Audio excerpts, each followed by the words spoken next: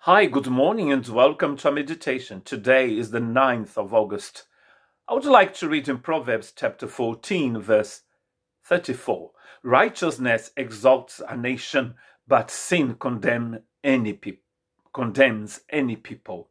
You might say, wow, my nation is a wonderful nation. I live here in France. I have become French over 10 years ago. I was born in Brazil, and I know that the history of my country, the history of France, and maybe, and for sure, the history of your country is filled with blood. There's a lot of beautiful things going on, but there's a lot of blood and violence as well. Only righteousness can exalt a nation. And there is only one nation that is filled with God's righteousness, and that is God's nation, the church, God's people. God has got one holy nation. But sin condemns any people. We see in the history of the people of Israel in the Bible that they had some times when they were over on the top of the mountain and they were worshiping God and they considered God as their God. And then they had a time of blessings.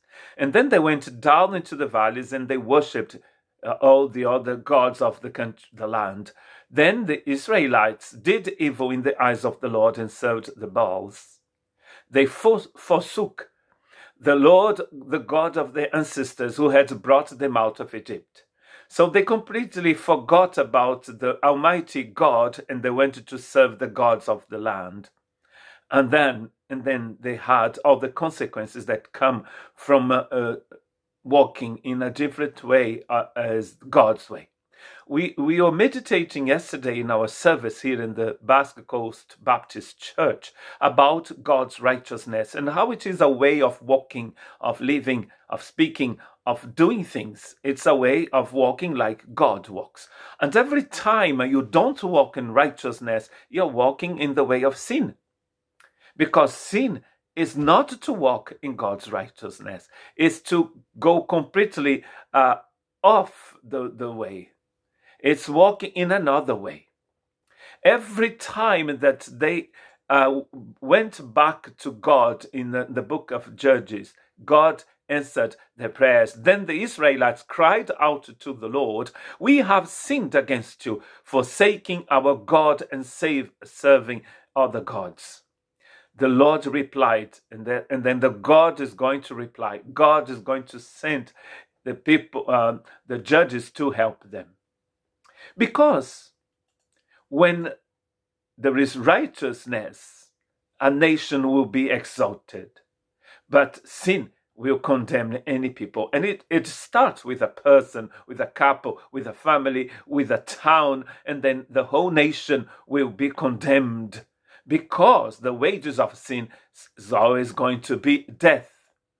In this book of Judges, we find in chapter 17, verse 6, in those days, Israel had no king. Everyone did as they saw fit. That is our problem. We do what we see fit. We do whatever pleases us. And we tend to think that sin is pleasing. Sin is a nightmare.